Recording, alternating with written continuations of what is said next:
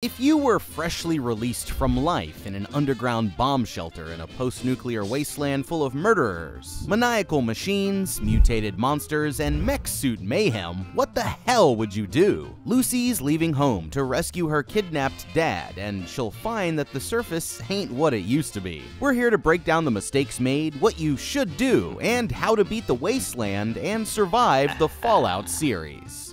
Once there was a happy cowboy who spread cheer and delight to birthday boys and girls all over the land. Put a pin in that, okay? Because this is a Jonathan Nolan show, so we'll get to what that means, but it's going to be a minute. Right now, just remember the cowboy. His name's Cooper Howard, and he used to be a movie star and TV spokesperson for the Vault-Tec Vaults. Now he's bitter and alienated, but on the bright side, that doesn't matter anymore because just then, the entire world is engulfed in a nuclear hellfire. Hey, you got lucky, buddy.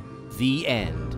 Of the world, not the show. 219 years later, Lucy's a peppy and productive member of her underground society, living in Vault 33 with her father and brother, and about to get married. And I mean productive literally. After a council confirms that her reproductive organs are intact, she's set to be married off to a rando from the next vault over, number 32, and start a family and solidify ties between the neighboring communities. They get right to that, and everything seems to be going well between her dad, the vault's overseer, and Vault 32's overseer, Moldavier. Unfortunately, as they often do, her bratty little brother spoils the party when he wanders over to the other vault and realizes that everyone there is dead, and it's been burned to the ground. It turns out Vault 32 was taken over by a band of raiders from the surface, and they want 33 next. Lucy is able to gently incapacitate her guy, but gets stabbed in the process, which sucks because that dress was probably expensive.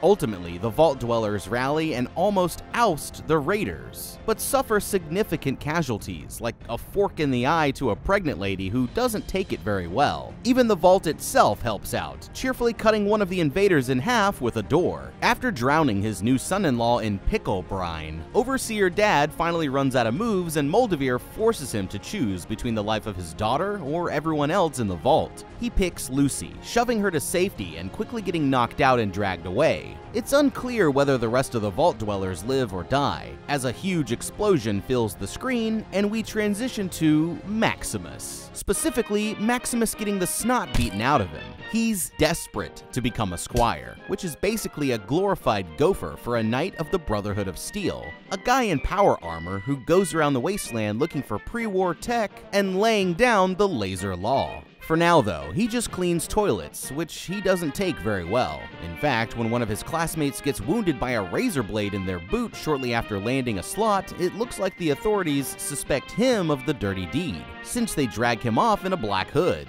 He gets questioned, but maintains his innocence and thanks the Brotherhood for adopting him when he was orphaned, which seems to smooth things over, because he's assigned to his friend's spot after all, as a squire to Knight Titus. The new team is dispatched right away to search for a key piece of ancient tech the Brotherhood has made their highest priority. Supposedly, it's in the hands of a rove Enclave doctor with a bow tie and dog meat companion. Luckily, the folks underground have indeed survived, and they start to clean the place up as Lucy heals from her wound. As a next step, she pitches the idea of sending someone up to the surface to rescue Daddy Overseer, but the council's too scared of the outside world, and you know what? After all, the outside world just stabbed a pregnant lady in the eye with a fork. Still, our gal can't be dissuaded. She gets her pal, the gatekeeper, to help her open the vault door and runs off anyway. It looks like she's got the Wild Wasteland perk on, because the next thing we know, it's the middle of the night and 3 dudes are digging up a fresh grave in order to make contact with a ghoul. Turns out it's our old friend, the cowboy, with the pin in him. And they want to cut him in on the bounty for the doc and the dog pair that everyone's looking for. He doesn't take it very well. He takes the job though, and we're off to the races. Naturally, the one character not looking for them, our pal Lucy, gets ambushed by them the first night she camps out. The guy warns her that she can't hack it in the real world, then wanders off into the dark. Maximus finally lives out his dream, being a golf caddy for some douche in armor. Only the golf bag is even bigger and heavier. When they find evidence of the targets outside a cave, Knight Titus orders Maximus inside only to get wrecked by a Yao guy, posts busted up just behind him. You see, that's the problem with mech armor. No peripheral vision.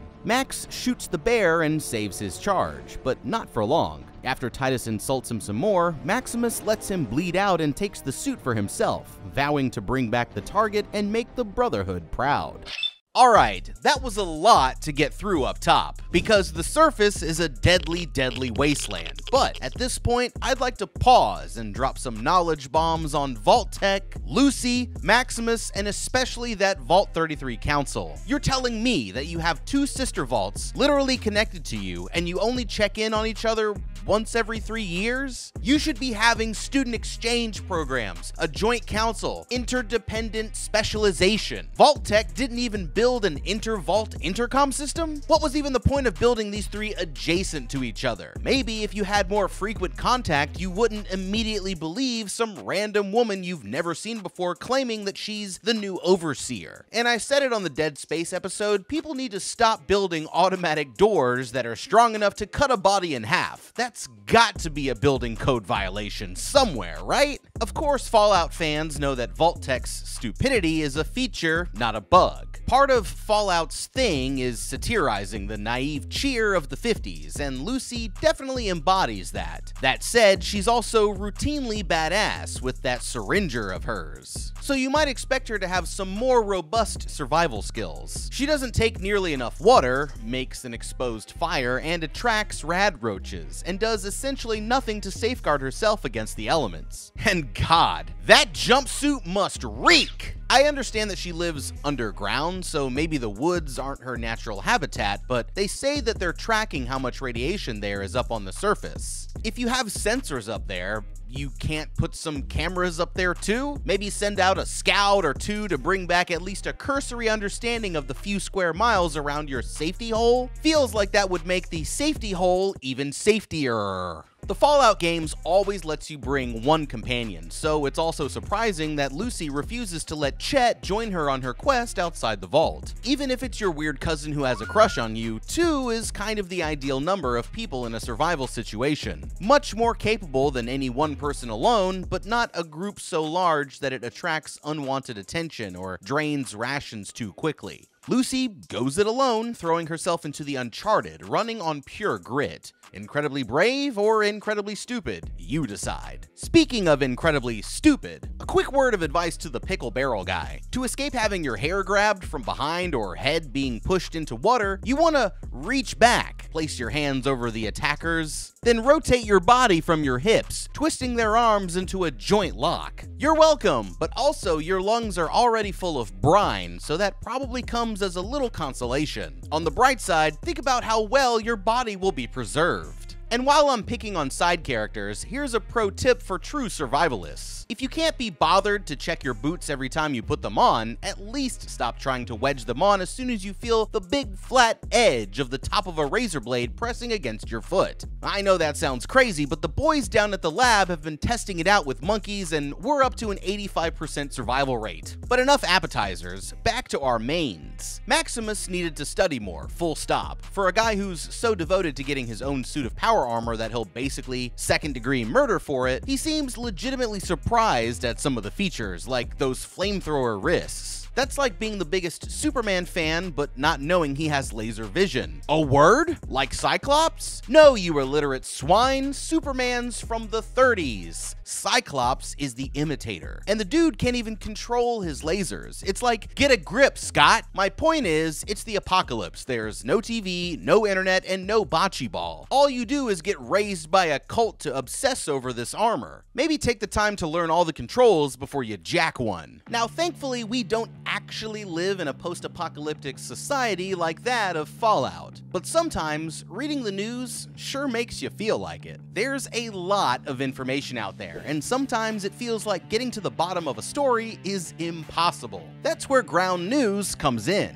Ground News was created by a former NASA engineer to help people navigate the complex world of news. It gathers articles from over 50,000 sources around the world, so you can see how different outlets are covering the stories that you're interested in. Go to ground.news/howtobeat to check them out. Not only that, but Ground News gives you context about each source. No more of just hearing one faction's side of things. You'll see their political bias, how reliable their reporting is, and who owns them. All this information is backed by ratings from 3 independent news monitoring organizations. Let's take a look at a recent story on TikTok starting to label AI-generated content. This story has been covered by over 81 sources on Ground News. 74% of the majority of coverage is from sources within the political center, with 19% from left-leaning sources. It's actually a news blind spot for the right, as just a small fraction, 8%,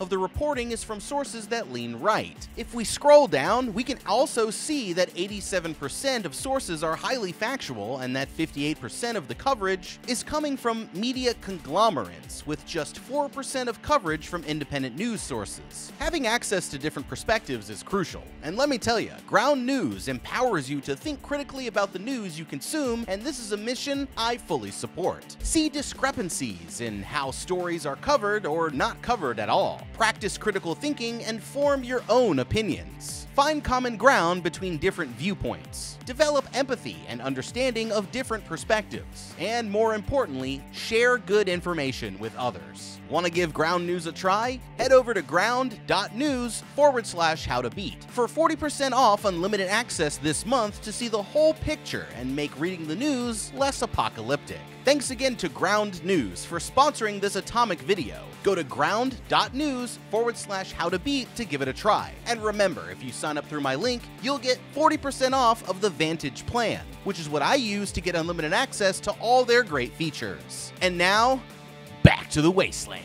Back in the present, Lucy comes to her first town called Philly, but when she asks around about how to catch up with Moldavir, the locals don't take it very well. That's when she crosses paths with the doctor again, who it finally turns out is named Wilzig. He's got mysterious business in town, probably a food truck concept or a pop-up all-ages party venue. Before we can find out, the ghoul shows up to claim his bounty, and just claims the foot part of it to start with. This leads to a little misunderstanding, by which I mean a shootout where he punches holes in half the town. He even stabs the doggo, which, I mean, like, now you know why he's the bad guy.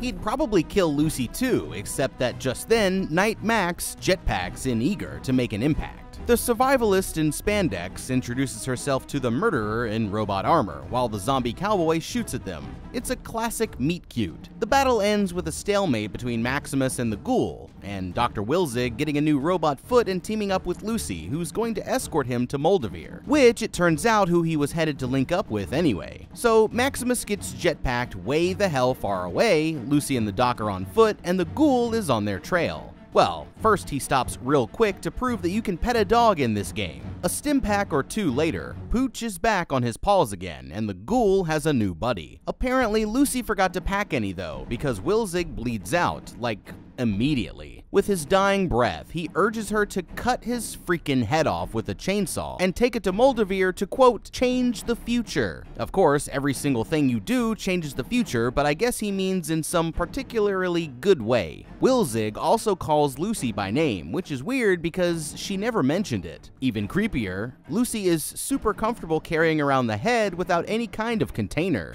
and even shoves a tracking device up its nose for safekeeping. She also finds a little glowing device installed behind his ear but can't get at it. Then she can't get at it even harder because the head gets swallowed by a giant mutant salamander called a gulper. Not to mention, the ghoul catches up with her along with the dog, who seems totally retrained already to follow him instead of Wilzer, which is super disloyal if you ask me. Bad boy. Bad CX-404. As this is all going down, Maximus is having problems of his own. He stopped to repair his armor after the ghoul fight, and home base calls him trying to raise Knight Titus. So he pretends to be Titus and reports himself dead, but that just gets them to send another squire to his position. To make matters worse, he gets caught up in yet another wandering combat encounter when some raiders take an interest in his stuff. Max fights his way to the suit, shoves one arm aside, and crushes a guy's head like a watermelon dropped from a hot air balloon. The rest scatter like you would in this situation. He gets fully suited up just in time to intercept the new guy, Thaddeus, his devoted servant, as long as he keeps pretending to be Knight Titus, that is. Using the ghoul's signature radiation trail as a guide, they give chase. Back at the docks, the ghoul uses a tied-up Lucy as bait to attract the Gulper, which must be a good idea. I mean, he knows what he's doing. Lucy's able to fend it off with a little help from Dogmeat, but she's still getting dragged around by a rope until they can get the head back. Ditching the dog, the ghoul takes Lucy for a walk.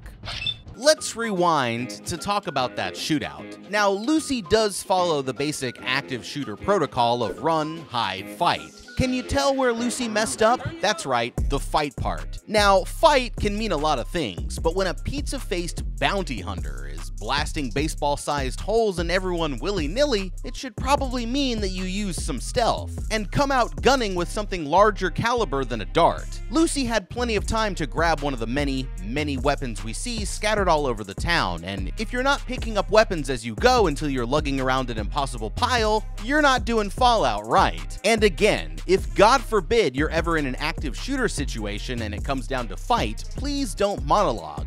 Knight Titus of the Brotherhood of Steel, stand down or be cut down. Especially if you already have the drop on them. Get the job done and then dispense your hilarious one-liner. Like, imagine if Lucy snuck up behind the ghoul with a plasma rifle. It seems cooler than getting tied up and drowned, but maybe that's just my opinion. The ghoul's following Lucy and Maximus, and Thaddeus is following the ghoul, and absolutely no one is even thinking of taking the time to cover their tracks. It's not like they have to constantly sweep up after themselves, just cover enough of their tracks to leave a big gap in the trail and throw off your pursuers. And if you have to leave your power armor somewhere to go into town and buy parts, consider hiding it too, or at least locking it. And if you're telling me that power armor doesn't lock, I'm telling you that's a huge design flaw. So huge that we need to go back and redesign the drawing board itself. You know who we haven't checked in on a while? Vault 33. Turns out the good folks Lucy left behind took a bunch of Raider prisoners and have decided what to do with them. Lucy's brother Norm suggests killing them all and risking some negative karma, but the rest of the group decide to rehabilitate the prisoners instead and integrate them into society. I'm sure that'll go great. They better get to it quick though, because their water chip was also destroyed in the battle, meaning they only have about a 2-month supply of the wet stuff left. On the other hand, Maximus has plenty of water because he just got to the docks, but then he's quickly attacked by that same pesky Gulper. Luckily, with some quick thinking and clever timing, Max is able to delicately turn the animal completely inside out and empty it like ripping open a wet paper bag.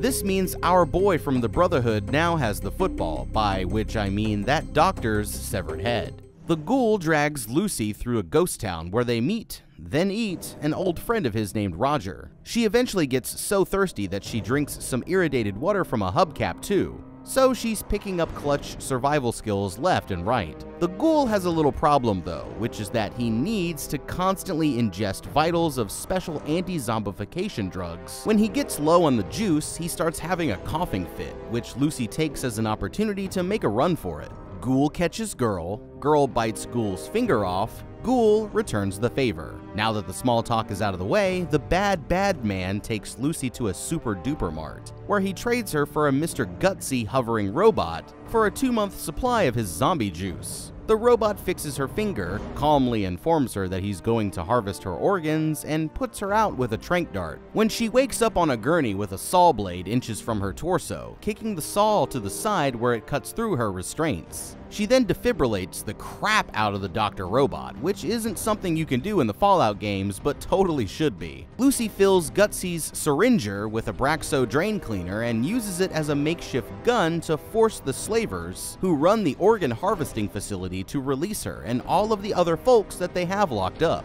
Unfortunately, some of those turn out to be feral ghouls, and they don't take it very well. A slaver versus ghoul fight breaks out, and when the dust settles, Lucy's the only survivor. Man, she's tough to kill for a vault dweller. In a stunning display of mercy, she then gives the ghoul his vials anyway and takes off on her own, presumably flipping the Lone Wanderer perk back on. The ghoul takes a beat to rest up, even pausing to watch an old tape of himself. which means that holotape survived for 2 centuries, which is the hardest thing to believe in this show so far. Back underground, Brother Norm and Chet, the gatekeeper who was crushing on Lucy, do some digging around through the abandoned Vault 32 and discover that the bodies there are years old, meaning the raiders couldn't have been the ones to massacre them, and terminal records indicate the vault door was opened from the outside by Norm and Lucy's mom, Rose, who's been presumed dead or missing.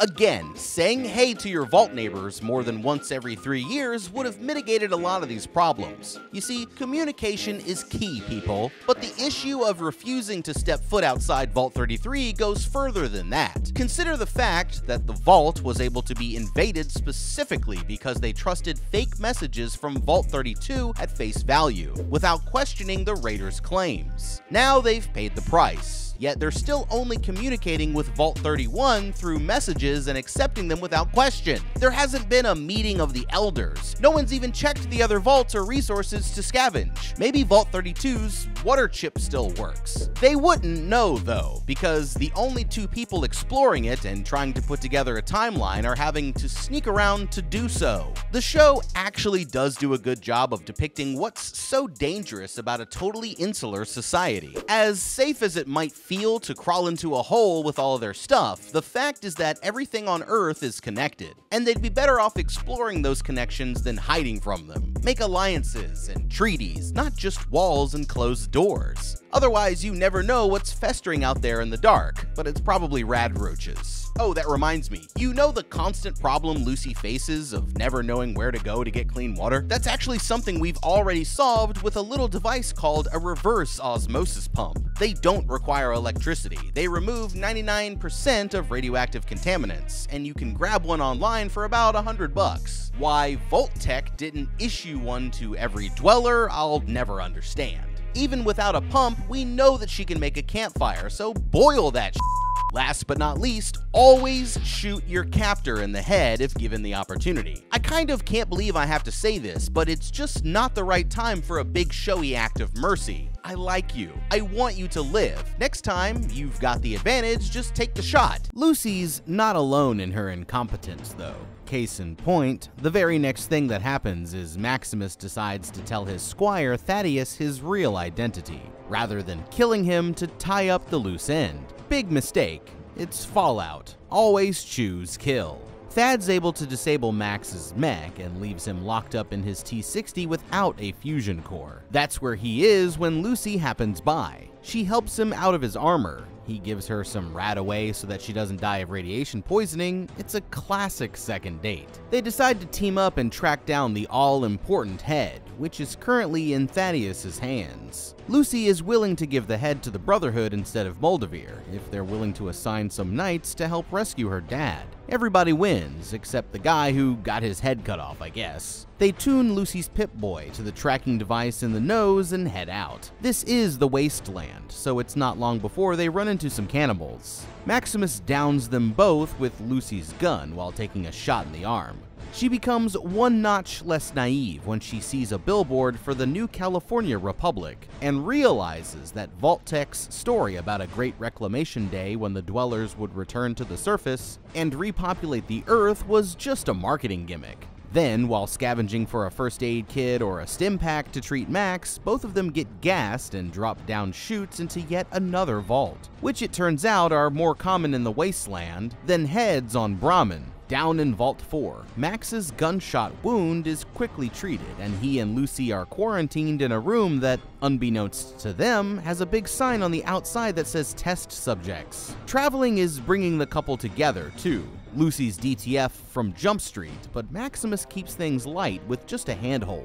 Their tender moment is a little ruined, however, when they realize most of the people in Vault 4 are mutants with one eye or two noses or mitten hands. Meanwhile, Norm and Chet, aka the Fallout Hardy Boys, wrap up their investigation of Vault 32, but decide to keep their discoveries to themselves for the time being. There's a vote for new Vault Overseer, and Betty, one of the council members, takes it in a landslide. Norm is suspicious of her motives, especially when she announces she's splitting the Vault's population so that they can reclaim 32, where all the bodies have been mysteriously removed. He asks her where his mom's Pip-Boy ended up after she died, and she lies and says it was buried with her. Man, if you can't trust the surface dwellers or the vault dwellers, who can you trust? The dog was the answer, but you squandered it.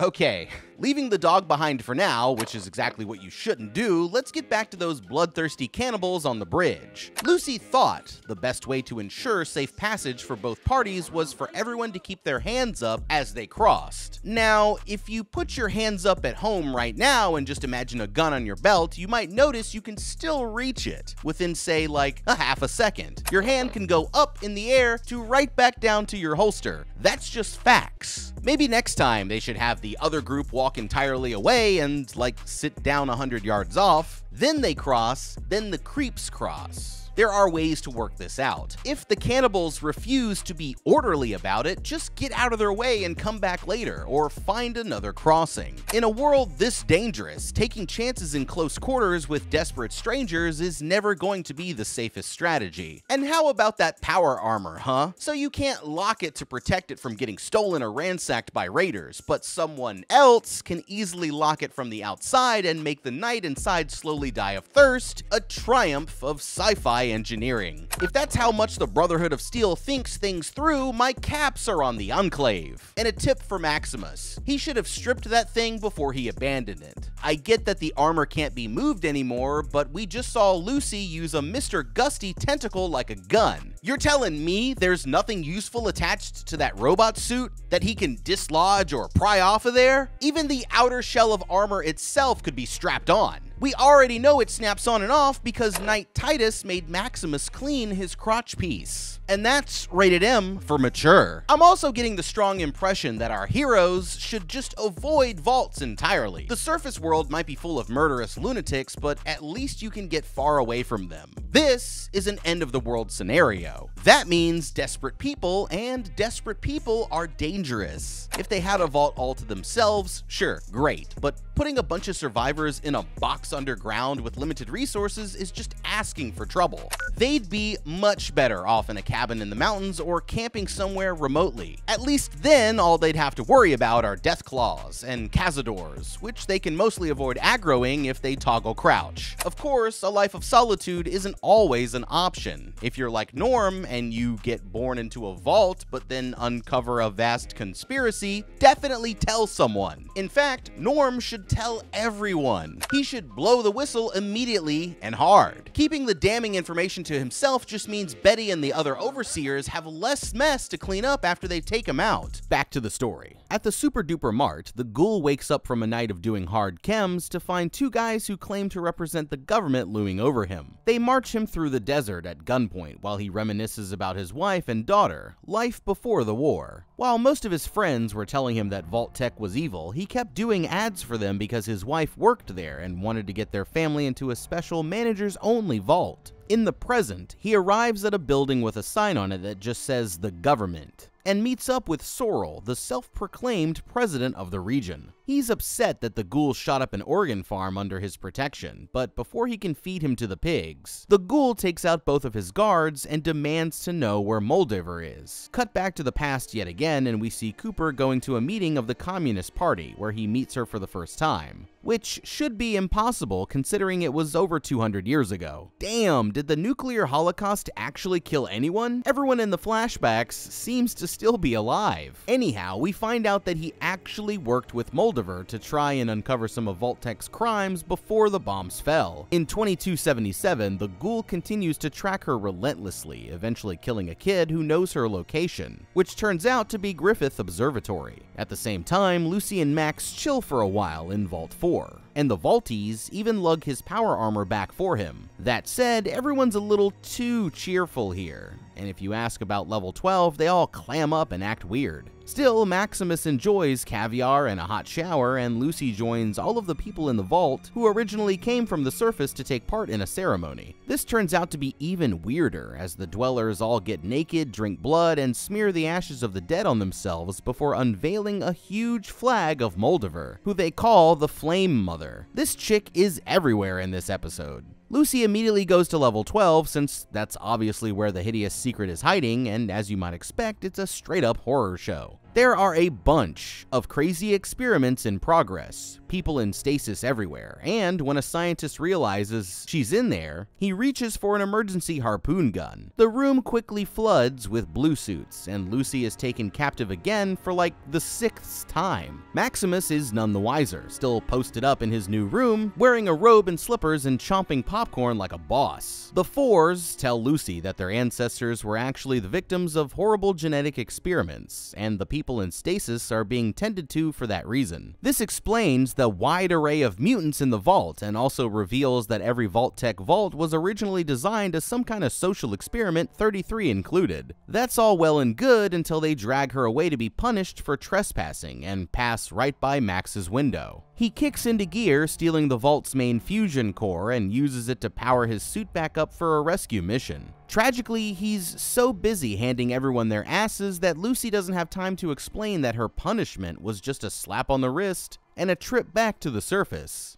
And the Vault 4 folks are actually super nice. Feeling bad, they return to the stolen core and leave the T-60 behind. This leads to a heartfelt conversation in which Maximus tells Lucy about his real name and letting Knight Titus die. And Lucy invites Maximus to come live in Vault 33 once they find the head and get her dad back. Again, everyone wins. Except the Vault 4 guy Lucy threw acid on in the fight. Out in the wasteland, Thaddeus the Squire has the very valuable head all to himself, plus a crushed foot from the fight with Maximus, and a dog that won't stop following its master's head. He locks the dog in a Nuka-Cola bin, which is a real asshole move, and limps across the desert hoping to get all the glory. Lucky for him, at least for now, he also runs into a wandering doctor with a serum that literally makes his foot unbreak itself like a damn Harry Potter spell.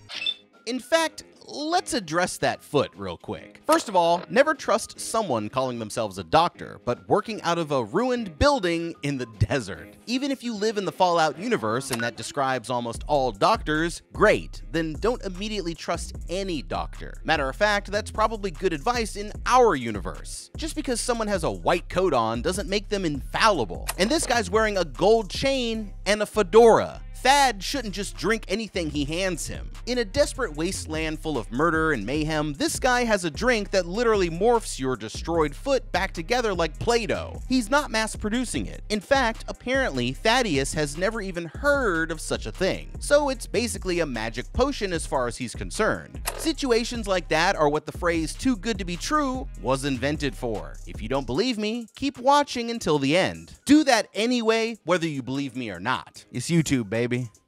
Hopping back a bit, as you might if you only had one foot, I'm surprised the ghoul doesn't have more survival sense. So far in the series, we've seen him consistently one step ahead and in tune with the wasteland, yet he gets blackout wasted without setting up traps or even alarms. Forget that. When we met him, he was buried in a hole in the ground. If he's going to do the most drugs ever assembled in one spot, he should have dug a quick grave and passed out in that. No chance of wandering encounters, and you get to sleep it off with a lovely dirt nap. Honestly, I'm also confused as to why the ghoul lets himself be led at gunpoint by only 2 dudes, considering we've seen him take dozens of bullets in the back without slowing down and shoot up the population of an entire town.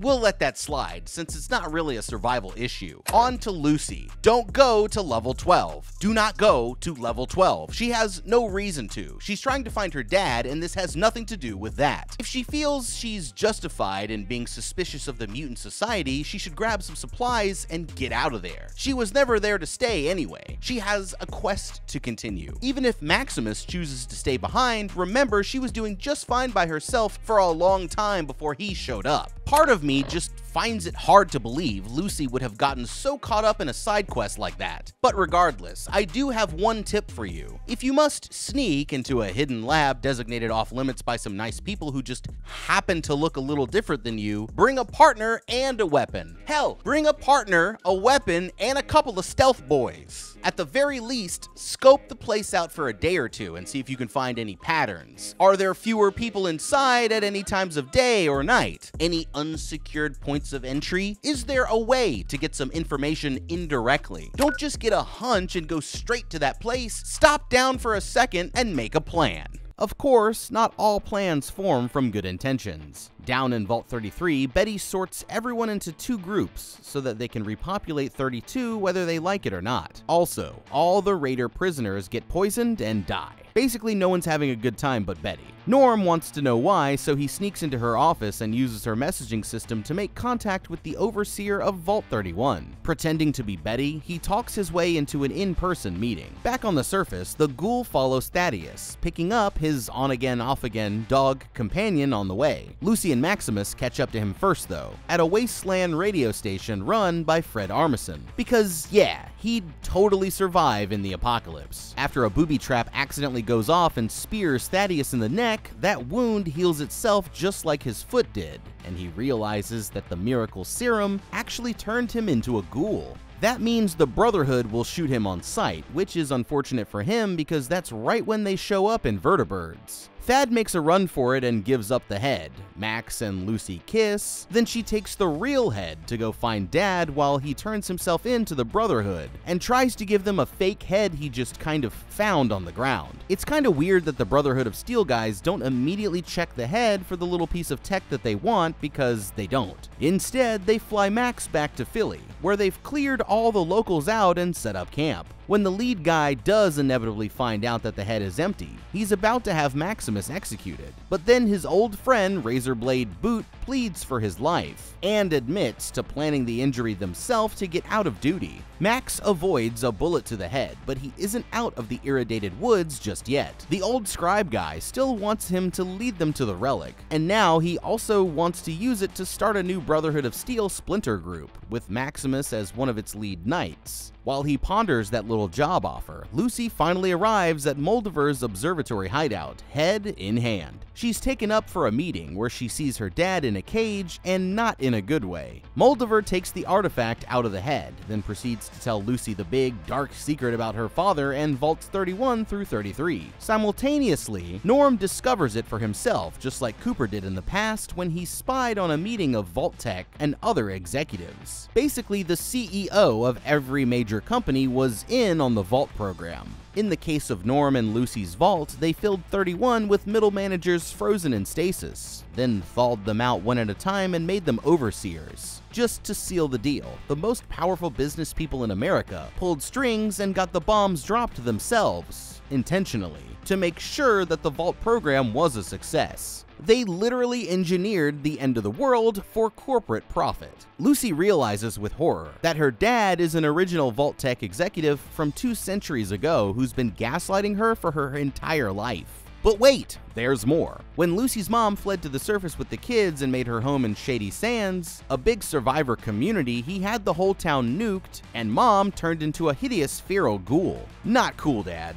Not cool. Now Moldiver wants him because only a Vault Tech employee can activate the device that we've been chasing this entire time, which turns out to be a cold fusion generator capable of supplying infinite free energy to the whole wasteland. Lucy convinces Dad to give up the code. Moldiver triggers the device, and we're off to the races. The Brotherhood show up in force and clash with Moldiver's troops, Maximus included. Then the ghoul shows up too and starts taking knights in full power armor to school with his pistols and grenades. Max makes his way to Moldiver's office and frees Lucy's dad, just in time to learn that he's the one who blew up Shady Sands and killed everyone he ever loved. He doesn't take it very well. Dad hops into some empty power armor and knocks his ass down, so Lucy pulls a gun on him. Before she can make up her mind to pull the trigger, the ghoul pops in and does it for her. He just wings the guy though, and Dad flies off to fight another day.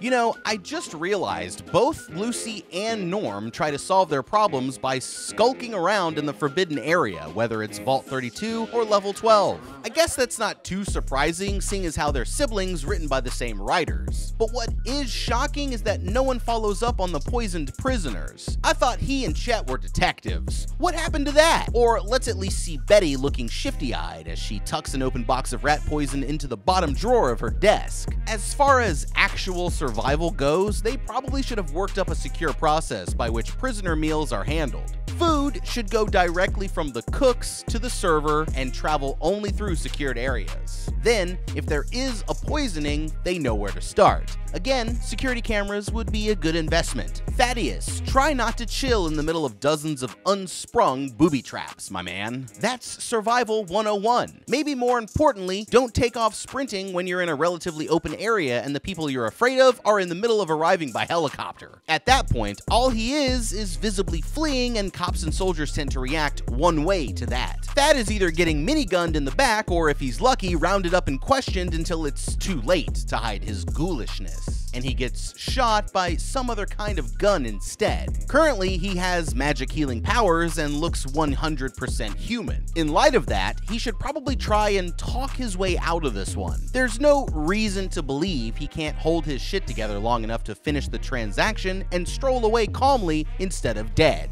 And while I'll give our heroes Lucy and Maximus points for the old head switcheroo plan, I still think that there was a stronger option available. After all, the only reason they don't gun them down right there and then is because they don't check the head, which is again, dumb luck in their favor. Considering that Lucy seems to get away successfully, maybe it is a good time for both of them to flee, now that the helicopters have landed and are in the middle of unloading. With fleeing, like with comedy, timing is everything. Maximus was just planning to live with Lucy in Vault 33 and is obviously in love with her by this point. Often, the safest way to survive a confrontation is to avoid it entirely. Then of course there's giving up, which is the route Max chooses. Not as popular, but at least he's got a smashed head with nothing in it to offer. Not a terrible plan for improvising in the heat of the moment. You know what I mean? Like, he was spinning a lot of plates.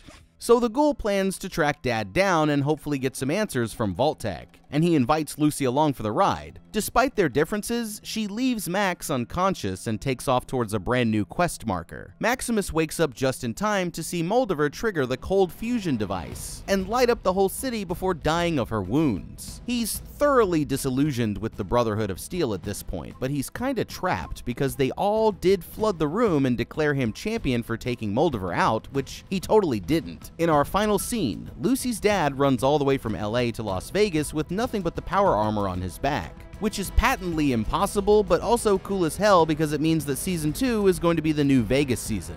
I hope they have the Yes Man robot in it. I could really use some of that positive energy in my life. Regardless, even though cold fusion is a thing now, it's a safe bet that the struggle isn't over yet for Maximus, Lucy, or the ghoul. Each one still has to deal with the fallout of their decisions. But what the hell would you do? I personally love Fallout, as you can see. New Vegas, best game in the series. We know that. I can't wait for Season 2. You know, they kind of teased the Vegas thing going on there. And I, generally just enjoyed the show overall. It was great. Better than any video game adaptation that I think I've ever seen. So kudos to Microsoft and Bethesda and Amazon and Jonathan Nolan and all those motherfuckers. But let us know down in the comments what you would do. Thanks for watching. Leave a like and subscribe, and we'll see you guys in the next video. Have a damn good day.